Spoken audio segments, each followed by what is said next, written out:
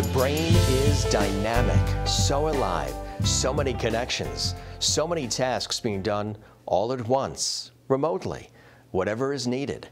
The brain is a living miracle, and we're getting closer to understanding the brain both biologically and chemically, thanks to remarkable advances by dedicated, innovative, and open-minded scientists like Dr. Patricia Broderick. Dr. Broderick is a medical professor in molecular, cellular, and biomedical science at the City University of New York School of Medicine and professor in neurology at NYU-Langone Medical Center. She is also founder of Eazysense Nanotechnologies, Incorporated. Dr. Broderick has actually invented, patented, and trademarked a revolutionary technology that will change the way we understand the brain. Even published medical doctors have stated that the BRODERICK probe will change the face of science and medicine. Dr. Broderick has spent a career working on neurodegenerative diseases like epilepsy and Parkinson's, Alzheimer's, as well as biopsychiatric conditions like anxiety, depression, schizophrenia, and schizoaffective disorders. Dr. Broderick says some people study the brain, but she wanted to sense the neurotransmitters in the brain to see what's going on in the natural state and then compare the differences in neurochemistry with the brain disorder that they want to heal. Neurotransmitters include things like dopamine and serotonin and oxytocin, which indicate all manner of information regarding the health of our brain. With Dr. Broderick's technology, it's now possible to see neurotransmitters as they are released online, in real time, coming from our brains. Signals are seen on the computer and even on a mobile device. It's incredible. I'm Jim Masters, CUTV News. I recently had the opportunity to visit with Dr. Patricia Broderick at her lab at the City University of New York's School of Medicine to learn more about her remarkable work and the amazing BRODERICK probe. Dr. Broderick, you've been described as one of the world's leading scientists, almost as a dynamite stick, because you just don't stop. You're always inventing and thinking and researching and creating. When did you first develop this keen interest that you have in the study of the brain? I first got started because I was extremely interested in why people become mentally ill. I wanted to know why people behave the way they do. I wanted to know if anything can be changed in a person's brain. I'll say it straight out, can a really nasty person become nice? Can a really nice person become nasty? It fascinated me why people are the way they are and why we behave. Then I had the thought to become a scholar, because it has always been my desire to be a scholar. I felt that I should be contributing to science in a way that was much more profound than what I was doing, but at the same time teaching and having a place in the minds of the beautiful people who are growing up. I was encouraged to study for my doctorate, Dr. Nathan Klein, the famous Dr. Nathan Klein. What a fabulous man. I wanted to study why people are mentally ill. That is what Dr. Nathan Klein did. He started that. He was the first psychiatrist, or in the forefront of the first scientists who believed there has to be chemistry involved. And he wrote this paperback book, From Sad to Glad. So he was the first. We call them the pharmacological cowboys. You know, the ones who were daring enough to say there's something chemically wrong with the brain. Now, I sent people to Dr. Nathan Klein to visit his psychiatric institute because I wanted to know what caused psychosis. Now, you began your career as a senior scientist at USV Pharmaceutical. Tell us about that and then where things went for you in your career from there. Well, you see, for my PhD thesis, Dr. Peter Savoni from USV Pharmaceutical was called in by Dr. Lynch as an expert. He brought in lots and lots of experts at my PhD thesis, not just the people in the school, you know, in the committee in the school. He brought in all these other people. He brought in Dr. Savoni, he brought in Dr. Indu Sanghvi, because he wanted me to be senior scientist there. He wanted to show that I was at the top of the game in every way. I showed it, and then these people from Dr. Savoni and Dr. Sanghvi, they said, we want her here. We want her here in industry. How did you get from there to here and some of the incredible things you've been working on in this almost 30 years here at the school? I thought to myself, I'm in industry now. I need to be in the academe because I need to be teaching. I miss it. So I called Dr. Bridger in psychiatry in the Albert Einstein College of Medicine, and Dr. Purpura, who started the whole Society for Neuroscience. He said, we heard about you, come right over for an interview. So there's 4 years in the Albert Einstein College of Medicine, and then Cornell University, and then the faculty position at the City University of New York Medical School. And I really want to study the human being alive and walking around. I want to see what's going on inside that brain, normal, natural. For example, we studied Alzheimer's by asking the family if he could please take the brain of the deceased person out. And I said, that's so wonderful, but it's not good enough. We have to go in live. It's not good enough. And then at the same time, all of the animal studies were being done the same way. Even the animals were being sacrificed. And that was really bothering me.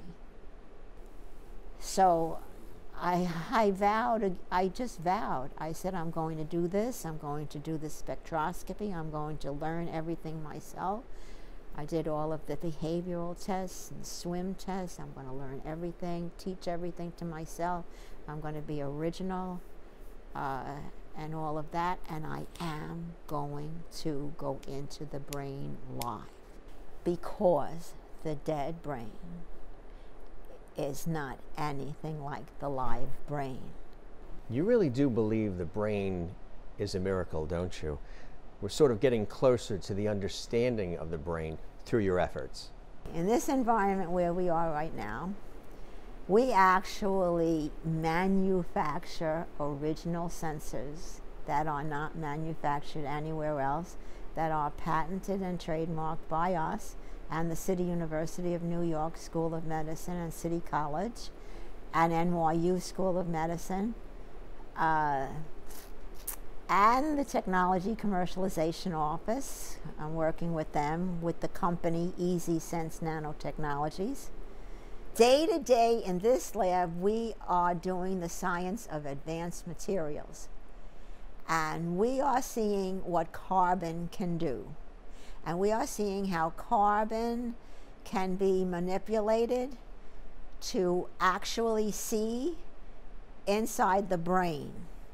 We are actually designing and manufacturing brand new carbon sensors that are made up of thousands of formulas, thousands of different formulas that do different things. We're doing that, plus we're taking those sensors and we are studying Parkinson's with Lewy body Alzheimer's. We are studying stroke. We are studying epilepsy.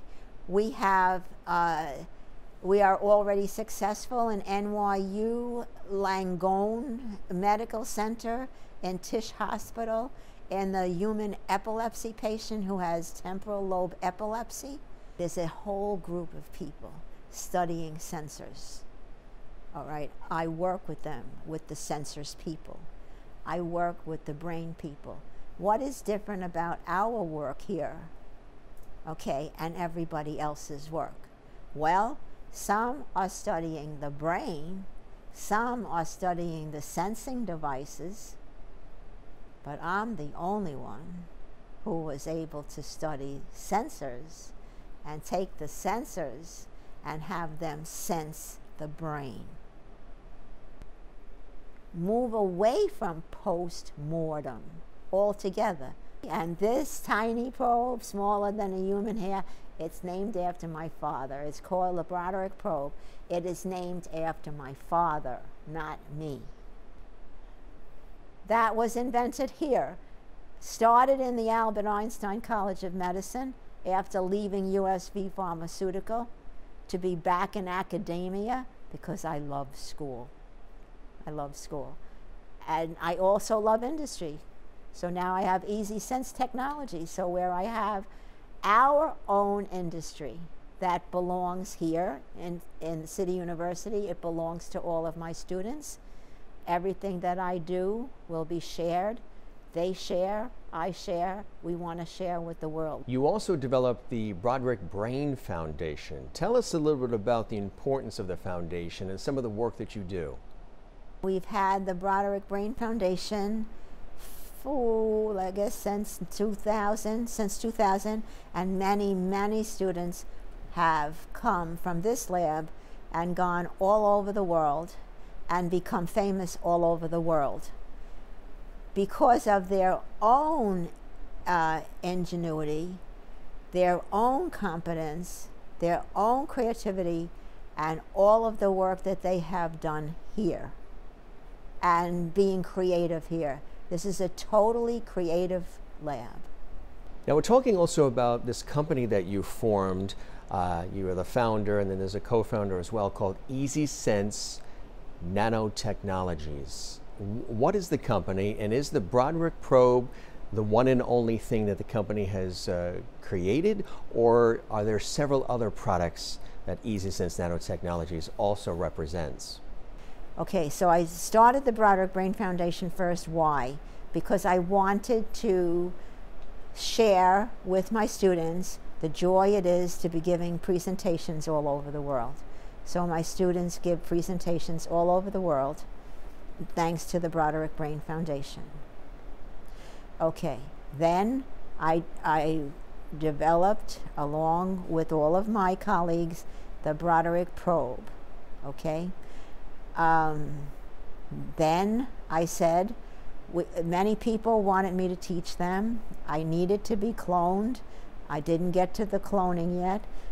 So the next best step is to get a company, which Stephen and I called Eazysense Nanotechnologies.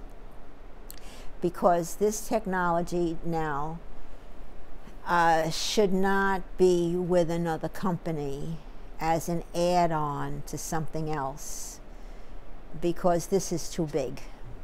In the last week alone, 92 papers have cited the Broderick work. The Broderick work is being, all of the work since the very beginning. My very first sensor paper was published in 1988. That's being cited. I said, now it's time. Timing is of the essence. Now I know this, we should have our own company. I talked with the university, our university here about it, and we have Eazysense Nanotechnologies. And Eazysense will own all of the patents, but not all of the money, because of course we must share with the City University of New York. Well, that's the nature of the game of being successful. Why did India specifically invest in Eazysense Nanotechnology? What was it about India that attracted them to your research and your company? The reason that India wants to invest is because for the Prime Minister, Modi, wants India to be a king of technology. And of course, to be the king of technology, you have to be the king of nanotechnology, because that is where the future is. Sensing is the future. And they would also want to invest because the profit margin is huge. One probe costs only, are you ready? $1.84. $1.84 is what the cost of the Broderick probe is. $1.84. That is absolutely incredible. That is absolutely amazing. The Broderick probe is going to become a household name, okay? It will be in hospitals. It will be in clinics. It will be in schools for educating purposes. Naturally, the hospitals and the clinics, the doctor's office as well. Is this the kind of thing that can possibly even eradicate certain illnesses and diseases? Did you want to actually take that leap to say something like that? Jim, it does have the potential to eradicate disease, yes. And the medical doctors have written in the press releases that this technology, this Eazysense Nanotechnologies Incorporated, will actually change the face of science and medicine. This truly is cutting-edge science, innovative, life-changing, and offering hope to millions. Dr. Patricia Broderick has brought science and medicine to the forefront of the millennium and beyond. She's also in the process of writing a new book titled Neuroimaging, Nanosensing Biochemistry in the Brain. If you'd like to learn more about Dr. Patricia Broderick, the Broderick Probe, and Eazysense Nanotechnologies, you can visit her online. Thank you for joining us. I'm Jim Masters, CUTV News.